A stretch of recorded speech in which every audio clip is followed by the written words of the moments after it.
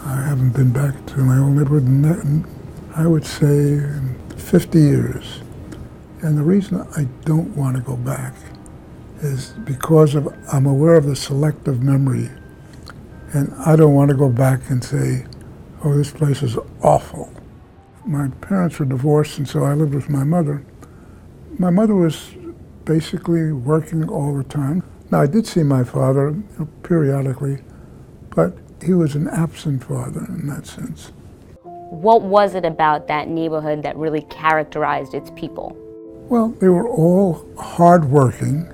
There was no real backup, and so everybody worked away as best they could. They had to work or they'd starve. George Washington High School was a very competitive school. I assumed so, but I didn't know it at the time. I was a bright kid. I didn't always do my homework, but in things I could do well, I liked to do. I was good at math. I didn't realize that I was a good student until I went to college. Now, if you had asked me when I was in high school, would I end up with a bachelor's degree summa cum laude, I would say the chances were zero. Did you ever feel professionally disadvantaged or judged because of where you came from? Did you ever feel that? Oh, of course.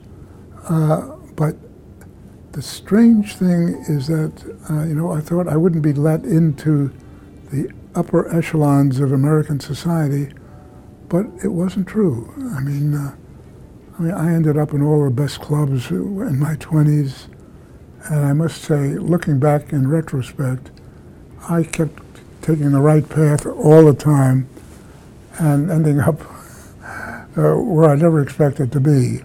How did you feel when people came at you saying that the Fed was responsible for the housing bubble? Do I like it? Of course not.